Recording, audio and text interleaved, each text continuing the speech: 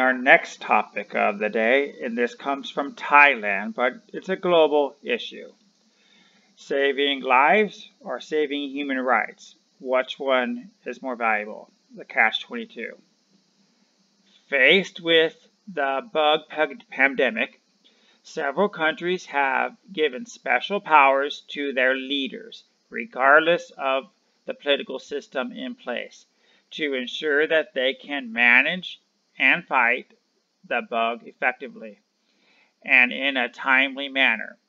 There is a high level of anxiety and fear, however, that these special powers, once granted, will be misused in the name of fighting the pandemic.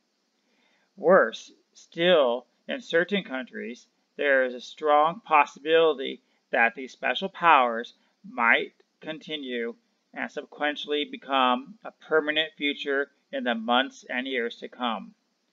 How leaders and their citizens are interacting with one another during the bug crisis provides some clues to the future exercise of power.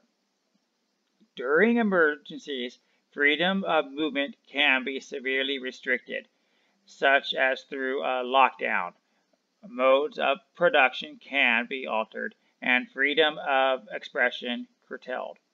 As the virus continues to spread and cause death all over the world, the use of emergency powers may become even more strict and nationalistic if the curve fails to flatten.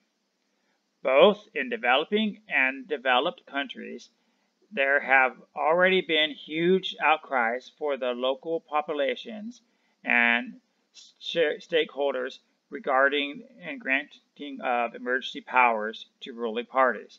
For instance, last week the European Union was among one of the first to issue a warning to its members not to use measures to fight the bug for self-interested political objectives.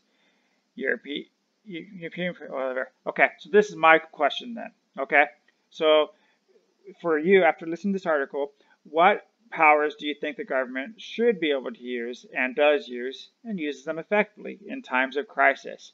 And on the other hand, what powers have they done that have stepped over the border and that you're afraid will never be rescinded or taken away? Please leave your comment below. I'd be interested in hearing. Hi. The small clip you saw was brought to you by Loyal World News. If you like what you saw, you should subscribe and look up my daily Loyal World News report for its full version.